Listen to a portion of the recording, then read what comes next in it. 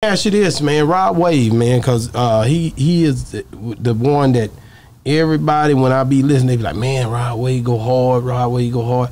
I look at you, Rod Wave, Morray, and Derez. The pain and the music and just going to that place and singing these songs, man. Am I missing somebody? Mo3. Mo3, yeah, but he passed away. But yeah, Mo3. Who had this style first? Which, the pain style? Yeah, that singing pain style. Me, I came out first. You had it first. Look, times don't lie. My dog came out in 2014. Yeah. I just wanna pour another drink with my dog, and I just wanna sit and talk some shit with my dog.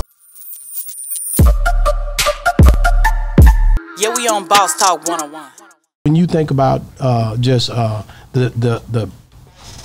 y'all consider the South? Kansas, Midwest. Midwest. So when you look at the music, how do you feel like the music is now, as far as just on a whole? Do you feel like it's the music is growing and in the Midwest? Yeah. Yeah. We got places like Chicago, Detroit. I was just up there. Detroit bumping. Detroit's on fire. That's Midwest. But Kansas is, I'm coming with it. I'm trying to get artists out of Kansas, Missouri, and Illinois. It's more just not just Chicago and Detroit. It's other places like Nebraska's. They don't get a shot. No, I ain't never heard. Is there any rappers from? I never heard one from Nebraska. Never. There's one that's he signed to Tech Nine named King ISO. King ISO, he's pretty popping out of Nebraska. Yeah, Tech Nine really different. He got like a cult following, man.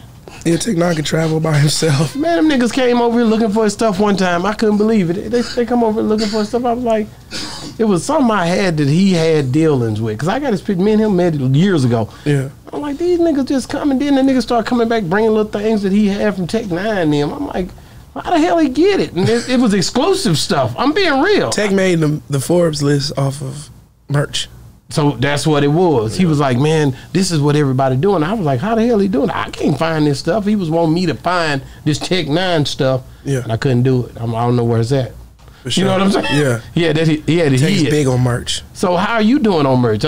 Actually, I'm about to buy 2 more machines. I'm about to start running my own merchandise. Okay. I got the machine that sews for you, and then I got the embroidery machine.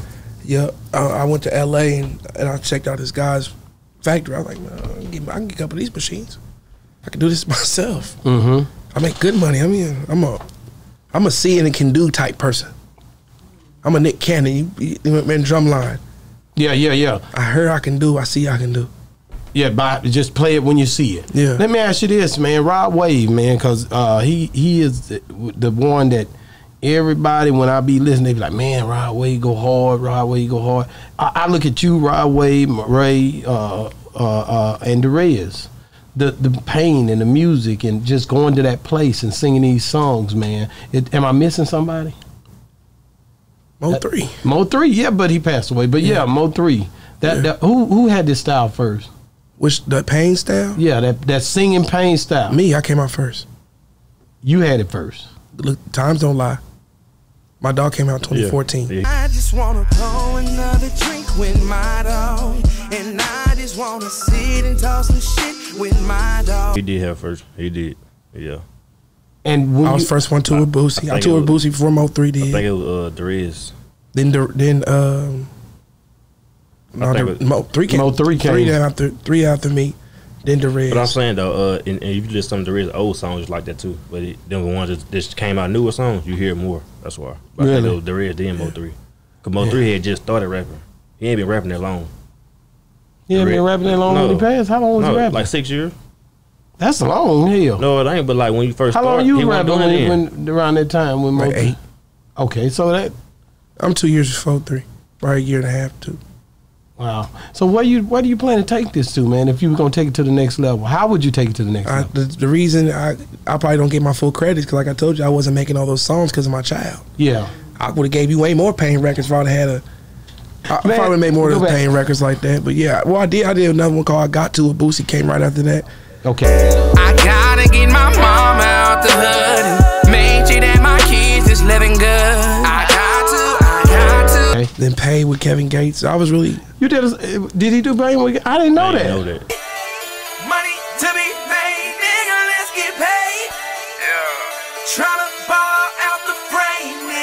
I had Song Moneybag Yo before he even got super cracking. Are you serious? I worked for everybody, bro. I've been really out here. I just ain't get this super attention. I'm not from Dallas where I got multiple people. I'm from Kansas. Yeah. My demographic is mostly white. Yeah. You know? So I white think Tech Nine makes the music he makes. Yeah, and prospers so good being from that area. I don't have an urban fan base in Topeka, Kansas to promote to. So the reason it took me so long is I have to travel so much. I'm traveling right now every day. I can't make it from there. Yeah. I can't go to the mall and get it cracking or I can't. They won't let me go to high schools and perform. But how is Atlanta embracing you? Because how long you been down there now? About 3 months. Atlanta's embracing me like crazy. I love Atlanta. That's a part of the processing and to get everybody to start seeing it more, marketing it better. And I get it. Yeah. What's the best thing that happened to you in Atlanta? The best thing that happened to me in Atlanta? Probably all the interviews I was doing. Yeah. The networking. The network is key. You see somebody everywhere you go.